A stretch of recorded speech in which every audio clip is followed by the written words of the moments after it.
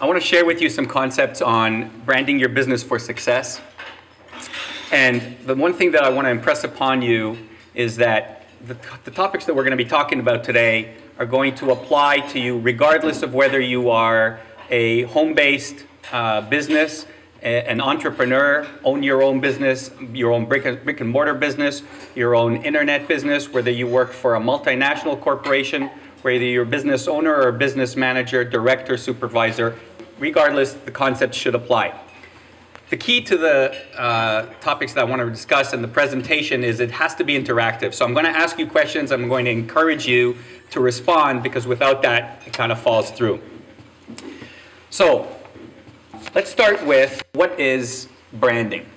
So branding is an essential marketing strategy. So if you're in business and you're out there to promote your business and attract customers, you must be engaged in branding.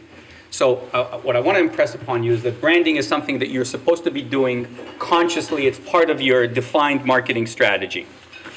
It is not advertising. I don't want you to confuse branding and advertising. Advertising is simply a subset of branding.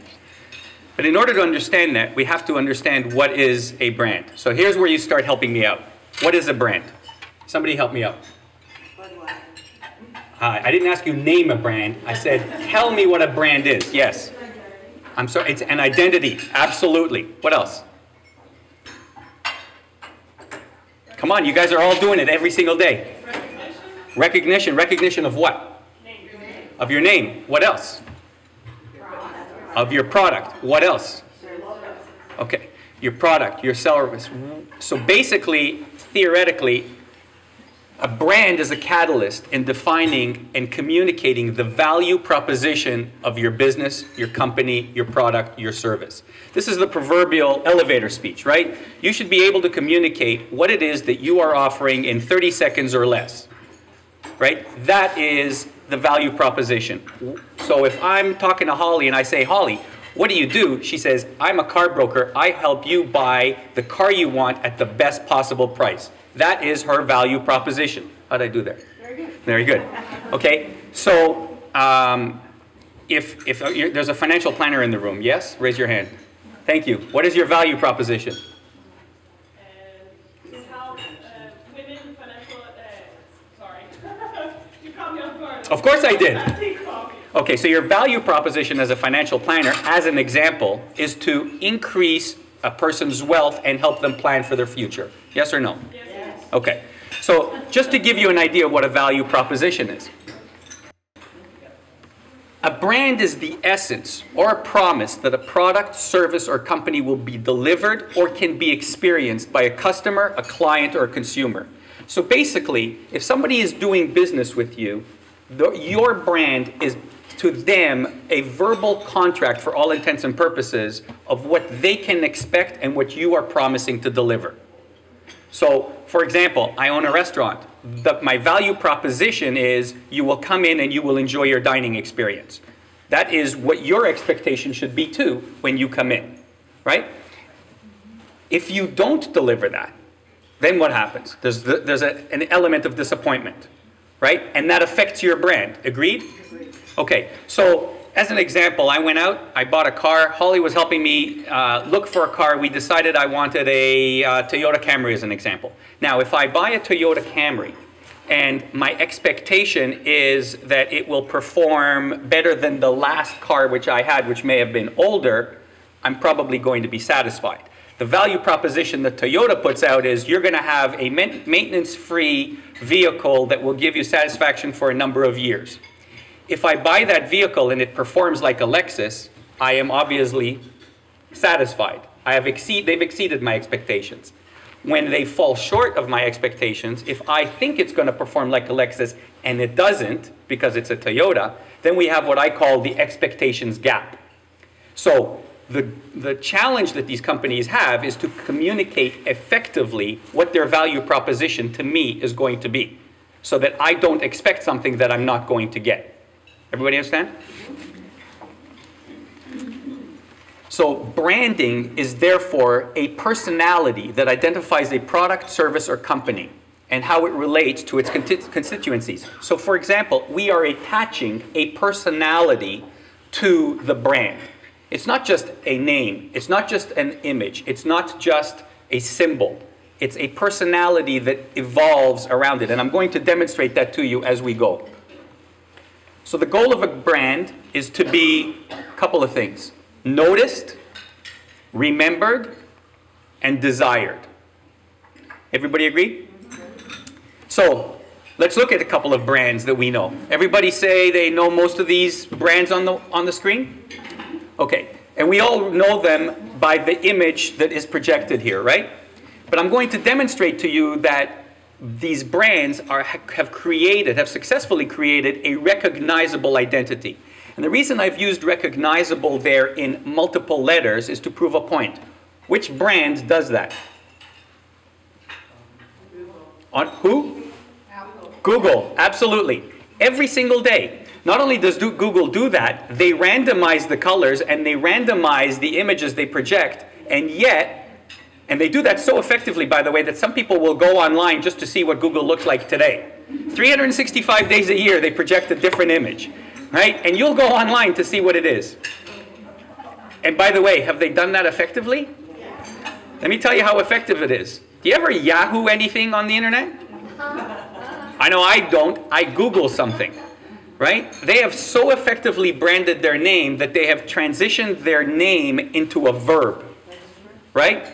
Today, everybody Googles something, even if you're using a different search engine. Right? You can Google on AOL.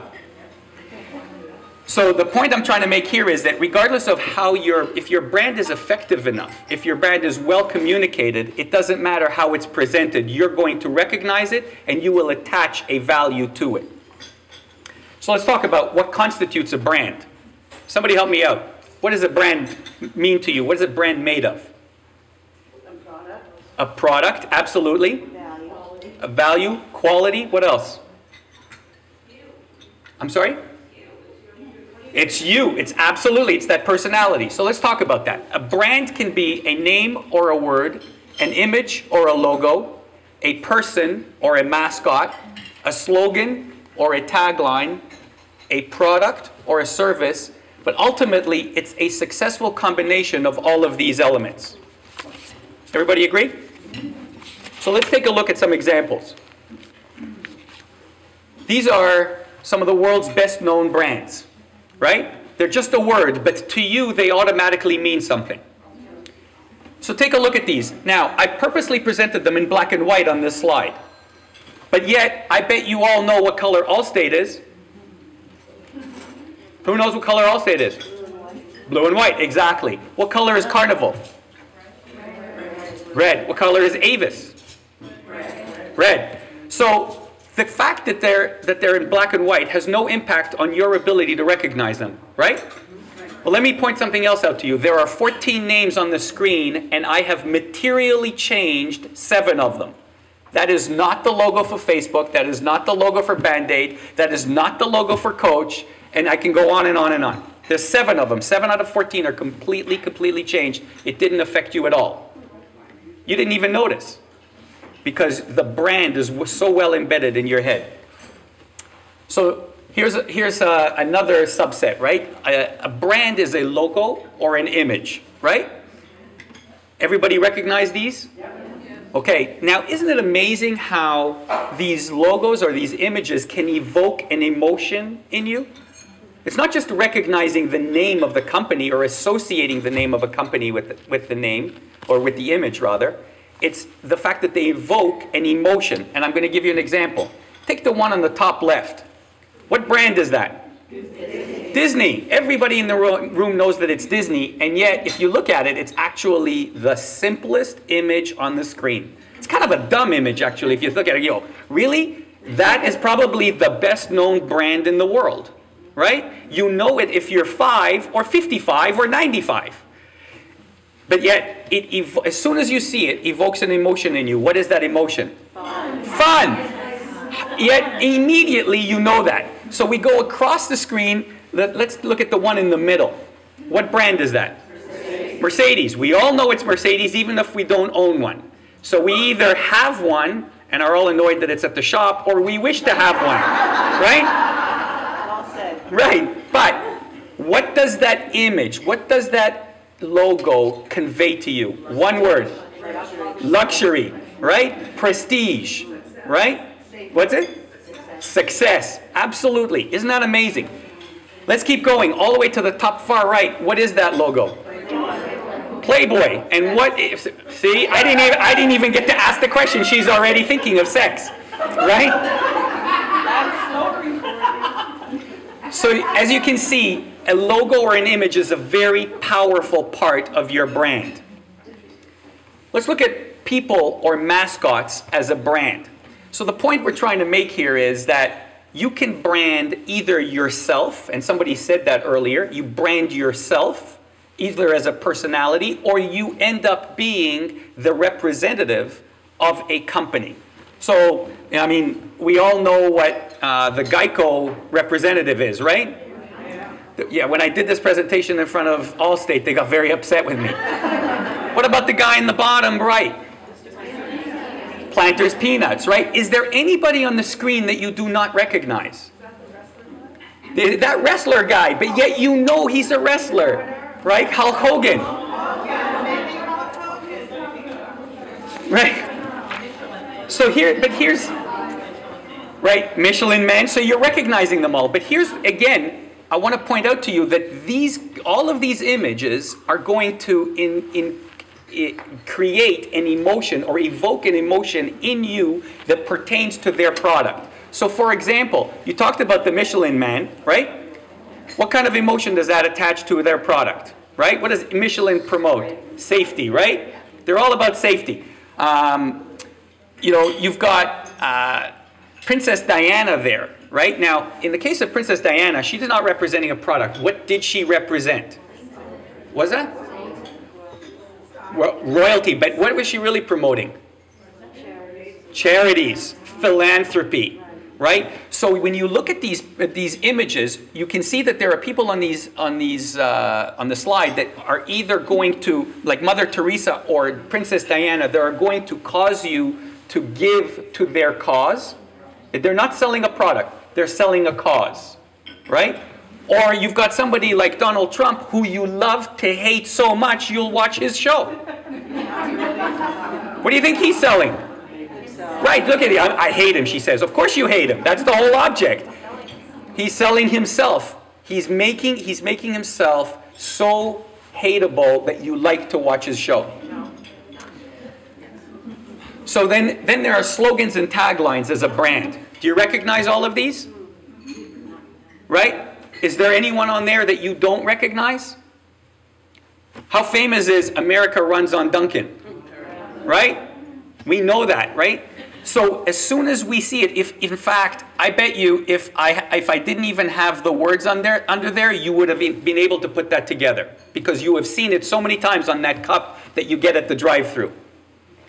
You know, right in the middle is a very interesting one. It says, Coke is the real thing. I own a restaurant. Do you know that nobody ever walks into our restaurant and orders a Pepsi, including the Pepsi drinkers? Ever. Doesn't happen. Why? Because Coke is the real thing. Because they've driven it into your head to the point where you're almost embarrassed to ask for a Pepsi. Okay? What about a product or a brand being a recognizable image representing the company? The car in the middle is certainly not the best car in the world, but it is the most recognizable car in the world, right? It hasn't changed in, I don't know, 1960. Okay, I wasn't even around. Okay, so it's very recognizable and they don't change it for a reason. They'll change the interior, they won't change the exterior. What about that motorcycle? What brand is that?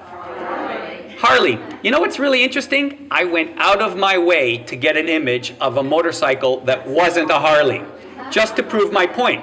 Because Harley has done such a great job of building their brand. They were on the verge of bankruptcy. They completely turned around the brand. They revitalized it to the point where every motorcycle you see, you think is a Harley. I ride a Honda, and I can tell you, I get stopped all the time. People go, wow, that's a great looking Harley. I go, sure is. Especially when you look at the price tag. Okay, let's look at the Corona bottle. Let's look at the Coke bottle. If I was to black out those images so that you couldn't see them, if you just saw the outline of those bottles, would you know what they were? Yeah. I bet so. In particular, the Coke bottle, Yeah. right? You don't even need to see the ridges. It's just that curvature, and you know what it is. The others, obviously, you know. Haagen-Dazs probably. If I asked you to name a brand of ice cream, most of you would have come up with Haagen-Dazs, just because of their reputation. So this is my my shameless plug, but here's my effort to build a brand for our restaurant, where we have a mascot, we have a product, we have a tagline, we have a personality attached to our staff. This is exactly what you are going to have to do for your business. Because at the end of the day, each one of these little elements of your brand speaks to some people, but not others. Some people may look at my belly dancer and go, oh my God, she's gorgeous, I'm going to that restaurant. And others may go, oh, I can't take my children there, I can't take my husband there. Right? The point is, so you have to have enough elements in your branding portfolio to make it sufficiently interesting to be memorable for your customers. But branding is not limited to for-profit organizations. Here's a slide of a variety of brands that are all not-for-profit organizations. Is it fair to say you recognize them all?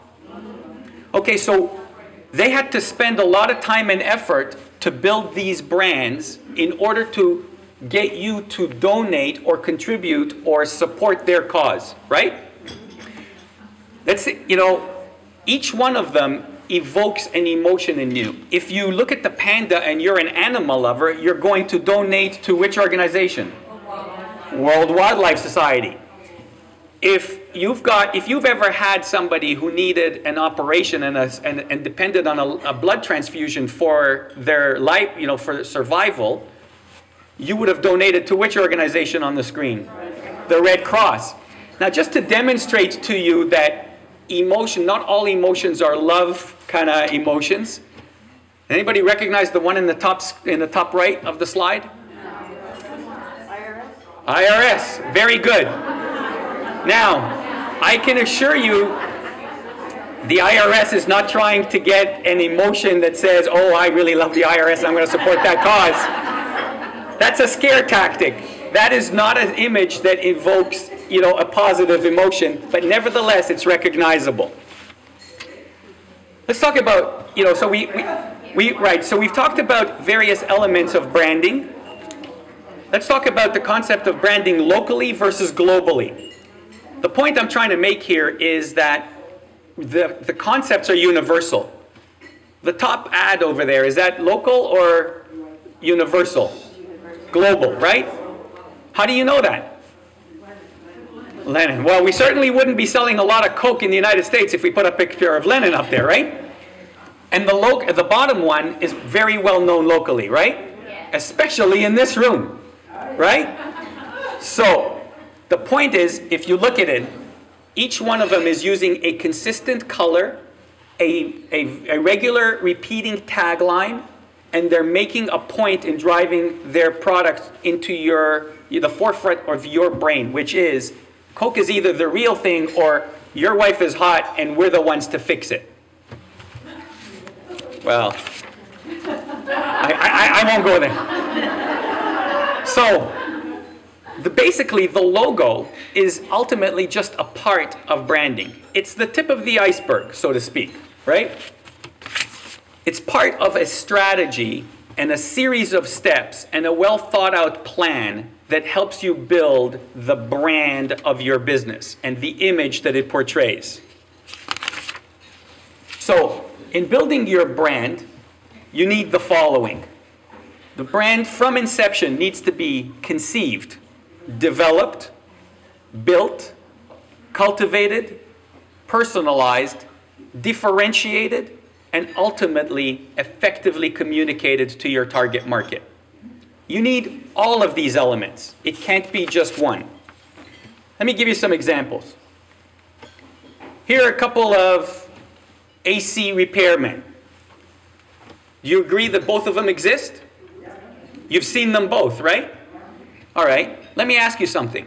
Which one would you rather have come to your home? And I'm going to do this by a show of hands. Who wants brand A? Who wants brand B? Okay. Interestingly, I'm surprised only one hand said they want brand A, because I think people kind of hesitate to say, oh no, I want the professional. But the reality is, there is a market for both of them, right? And I bet you, if you're honest with yourself, you'll acknowledge that you've used both of them, right? So the point is, you want to build a brand, and the reason you are building a brand is because you want to create some monetary value and a market value for your brand.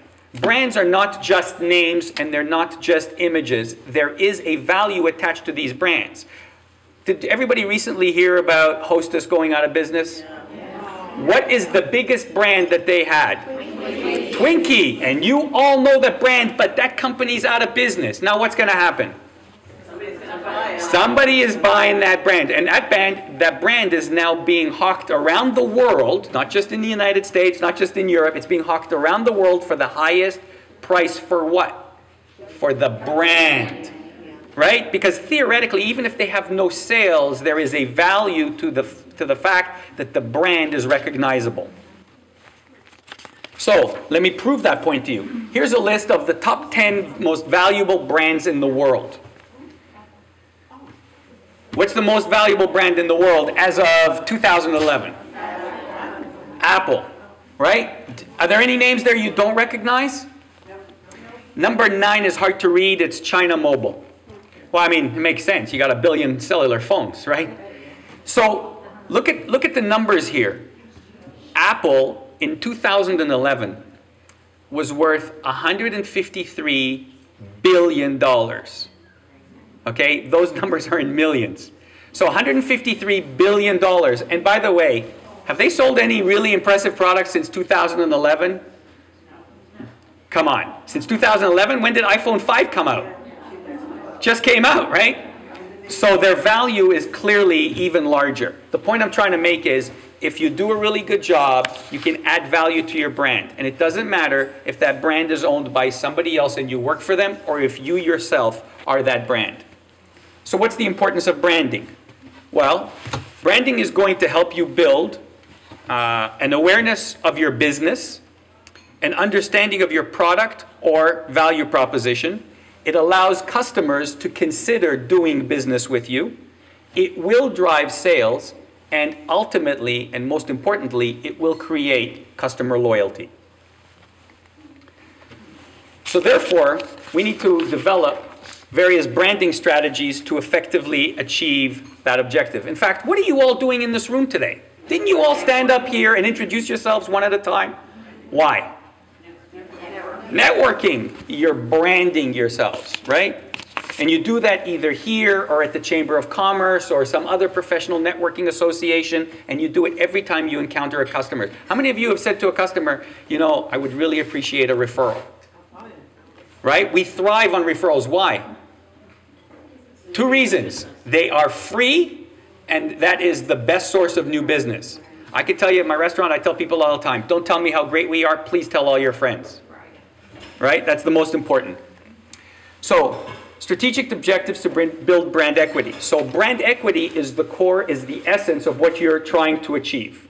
The value drivers that contribute to brand equity, that is to monetary value of your brand, are the association between your brand and your company, the familiarity or popularity of your brand, the awareness of your brand, the public awareness of your brand, its availability. You know, Juliana was just saying, hey, listen, I'm a representative of a company, but my company is global, maybe even international.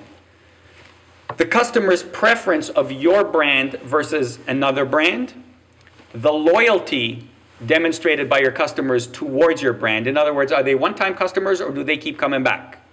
And they can demonstrate their loyalty by referring people to you. And the image or personality associated with your brand. In other words, is it a positive image or a negative image? So, the branding mantra. This is everything you have to be a successful brand. You got to be original, different, innovative, authentic, passionate. You got to be yourself. You got to be visible. You got to be everywhere. Got to be exciting, remarkable, memorable, and available. But most importantly, you have to be consistent in the message that you are conveying to your customers or to your target market. If you kind of flip-flop all over the place, you're going to confuse your customers and they won't know if you're A or B. You got to decide which niche you're going after. So let's look at elements of an effective brand. In order to be an effective brand, you have to identify the brand that you want to represent, select the means by which you want it represented, effectively communicate that message to the market, and ultimately differentiate yourself from your competitors. How many of you are doing this on a regular basis? Come on, I should see more hands than that. At least you're doing some of this, right? So some of you, as I'm going through this, you'd be going, yep, oh, right? So what do we want to achieve? Well, we want our customers to feel our brand. We want our customers to identify with our brand, or we want our customers to actually be able to make an association between our brand and our value proposition. How many of you think that your customers know enough about you and your brand to be able to describe your brand for you? That's good. You got hands in the room. Listen, I don't know that financial planner, but I sure know what her value proposition is, because if it's not what I said it was, we've got a problem, right? Let me give you an example. I have nitrogen tires on my car, and so because of the cold air, the tire pressure dropped, and I had to go get, my tires, pumped up. So I'm standing at the Al Hendrickson Toyota dealership while they're pumping the air in my tires, and right in front of the service bay is this huge sign that says, Al Cares. I mean, I was so moved by that sign, I had to take a picture of it. Now, I have no choice. Every car that comes into that bay stares at that sign. They have no choice. But what is it conveying to me about the owner of that dealership? That he cares, right? And do I want to do business with somebody like that? How many times have you said to your customer, do business with me because I care, because I'll take better care of you, because I'll give you better customer service? We all have a because, right? It's part of our value proposition. But I can tell you that when I saw that, it reinforced my purchase decision. So ultimately, you want to personalize your brand so that your brand sits on the forefront of your customers' minds. In other words, if I am, suddenly having vision problems, I want to run to City Eye Care and get my eyes checked because they've embedded that in my mind, right? I don't wear glasses, but I sure know where to go. So the same thing happens to you. If I want to buy a car, I know where to go, right? But in order to achieve that, you have to think different to be different. Who does that better than anyone else in the world? Who? Absolutely. See? You knew. And I'll demonstrate it to you. How many of you have an Apple product? Look at I should have said how many don't. I would have been able to count the hands. Okay? They do it better than anybody. So, structuring the creation of a brand. You have to start with knowing who you are. You develop a core message that you want to send to your customers or prospective customers. You target those messages to them. You create a look and feel for your business that you are comfortable with and that will hopefully attract a subset of the potential market. And then ultimately, you embed that in a logo that hopefully conveys what you're about. So you have to start branding internally. Unfortunately, a lot of people make the mistake and they say, okay, I'm in business, I'm just going to go promote. But they haven't figured themselves out yet. You've got to start internally. You start with a strategic purpose. What am I all about? What is my business proposition? What is my business plan? What are our set of values? What do we want to convey to our customers? What is our internal belief system? And you better believe that everybody in your office has to subscribe to it. You have to create a corporate culture that everybody participates in and buys in. We all talk about drinking from the proverbial Kool-Aid, right? This is it. You have to create a desirable public image, right? Nobody is going to want to do business with you if you're not conveying a desirable public image. You have to come up with innovative ideas because otherwise you're just creating something that somebody else has already done. And most importantly, you have to communicate that effectively to the market. So, this is kind of a recap. Brand drivers. We talked about the fact that you have to create awareness.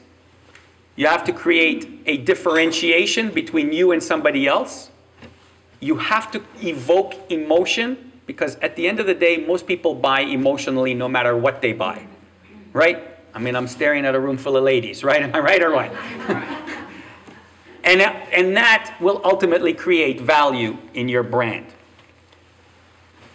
But you have to do more than just create a brand that is for the business. You have to create brand for yourself. Somebody said that earlier, and that's very true. And here's a whole slew of examples. Do we have an accountant in the room? Okay, we have 3 of them. So and we have a financial planner. Now, if I've entrusted my business or my personal finances to an accountant or a financial planner, and they've done a great job, and I trust them implicitly, and they switch from their company to another firm, am I staying with their old company or am I following them? Absolutely, right? Because who gave me that value? The company or the representative? But we're correct. And they've conveyed that message to me. And that goes for the same thing, a doctor versus a hospital. I recently had a surgery. I wasn't looking at the hospital. I was looking at the doctor. I'm not getting much from the hospital. They're all about the same. Banker versus the bank, right? We will follow our banker if they've treated us well. Insurance agent versus carrier. Do we have an insurance agent in the room? There you go. Realtor versus broker. Any realtors in the room? There we go. Trainer versus gym, nail tech versus spa. Oh, ladies, how many of you are going to follow your nail tech regardless of where she goes? Come on, easy one, right? And hairstylist? Do you care what chair you sit in or do you care who's handling your hair? You get my message. So, you're branding yourself, right? People do business with people they know, like, and trust. So you have to create a persona for yourself and for your business. And in order to do so, above all else, you must walk the talk. If you say, I'm going to do something, you do it. You have to be consistent. You have to be reliable. You build a track record. You build a book of business. And you deliver on your value proposition. There are a myriad of branding opportunities. I won't even go into all of them. You probably know what they are. But what's the easiest way to brand your product or your person? Internet, absolutely. Social media. So here's a bunch of reasons why you should be using social media. 58% of Facebook users have liked a brand. 39% have tweeted about it. 41% have actually liked it, linked it, bought it on the internet. Right? And yet, they've personalized their product on something as inanimate as the internet. A website. Every single one of you should have an effective website. And let me tell you what an effective website is. I'm using my own as an example, but for a specific reason. You'll see the logo. You'll see a message from us, about us. You'll see a picture of our staff. Are we personalizing? Absolutely. And there's not a single picture of food up there. You got to go several pages before you find that, because I'm trying to personalize the business. But most importantly, see the reservations link is a call to action. You should all have one of those. Maybe a purchase mode or a shopping cart or whatever it is that your business needs. Branding is recognizable in various formats if you do it effectively. We all know the Apple brand and we don't care what it looks like. We've established that earlier, correct? So we've done the same thing. In the top left example, in the month of October, we wanted to support the concept of breast cancer awareness. So what we do, we told our graphics designer, turn our logo into pink, add a pink ribbon, and we'll donate a portion of proceeds to a breast cancer foundation. Now, look at all the women in the room. If you see that, does that create some sort of emotion on your part? Absolutely. Are you going to come out and support our brand? Absolutely. The other important thing is, you've spent all that time, money, and effort to build your brand, now you have to protect your brand. Because intellectual property has quantifiable, measurable, and marketable value. We said that. You can sell it, but you can't sell it if you didn't protect it. So you want to create a defensible corporate brand and geographic market and register your intellectual property with the United States Patent and Trademark Office so that you can ultimately enforce your rights. I'm just giving you an example here. Mythos is just one name, and I've got 20 domains that we own to protect that name. We build a defensible market around it. I don't want somebody coming along and go, okay, well, he's Mythos, I'm going to be Mythos Coral Springs. No, no, no. I own that one. I'll do Mythos to go. No, no, no. I own that one. Right? I'm protecting my intellectual property. And here's why. This is a Facebook image of a restaurant in Czechoslovakia that stole our logo. This is real. They took our logo, they put it on their restaurant, they put it on their Facebook page, and they said, here we go, we're Mythos. You know, I spent a lot of time, money, and effort building that. They even went so far as to put it on their signage. Now, they spent a lot of money on that signage, right? Can you imagine how I felt when I found this? So, they're in Czechoslovakia. Now, to be honest, I don't have a whole bunch of rights in Czechoslovakia, but I sent them a cease and desist letter. And you know what they said to me? They sent us a letter back apologizing, and they said, we paid a graphics designer to come up with a logo for us. Our restaurant is called Mythos Taverna. We paid a graphics designer to come up with a logo. They presented this logo. We loved it, adopted it, and made signage. So it was the graphics designer who stole the logo. A lazy graphics designer. Look at how much money they spent. They've got more images of my logo on their restaurant than I do. Right? Shocking, but they did it. So the moral of the story is learn to monetize your brand and build brand equity, because ultimately it will lead to an increase in your business. Thank you. We would like to present you with this certificate and thank you. Can we get another round of applause? Because that is absolutely amazing. Thank you. Thank you very Very much. kind. Excellent. Thanks.